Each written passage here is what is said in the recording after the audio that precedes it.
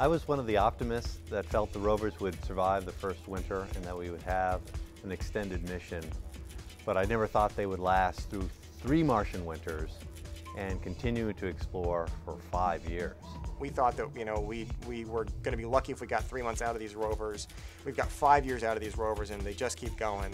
And it seems like every day is better than the day before. The mission just keeps getting better and better and better the longer it goes. How do I feel about the fact that it's going on for 5 years? Exhausted. I mean, really tired.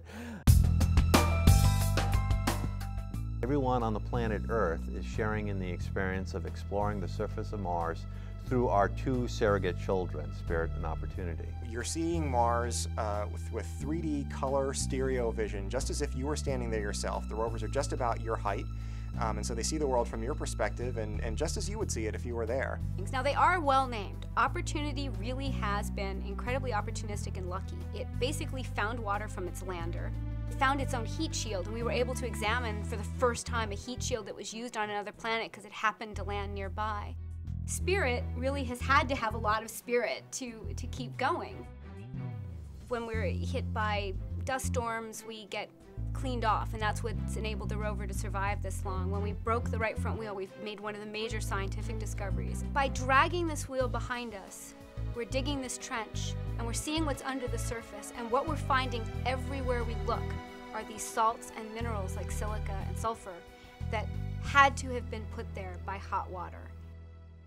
This last winter, when we had to park for more than 9 months in the same location because we just didn't have enough power to drive, the one thing we could still do was take pictures. And we did take, over the course of many, many weeks, sort of 1 frame at a time, this beautiful, high-resolution, full-color image of the location around Spirit.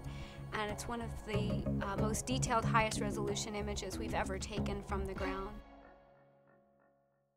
Getting to Victoria was great. I mean, it was 21 months of trudging endlessly across these plains and hardly seeing the scenery change at all. I mean, Victoria's out there. We've got the orbital images, we know where it is, we know how far it is, we were measuring distance to the nearest meter. And then one day we're right at the rim of it, and poof, there's just this spectacular scenery, this fabulous geology laid out in front of us. And yeah, the combination of just what a glorious view it was, plus so much effort that went into getting there. Pulling up to the rim of Victoria was, to me, one of the really special moments in the whole mission. One of the most memorable and poetic images from the entire mission is an image that Spirit took of the Earth. It was the very first picture that has ever been taken of the Earth from the surface of another planet. Earth is the evening star.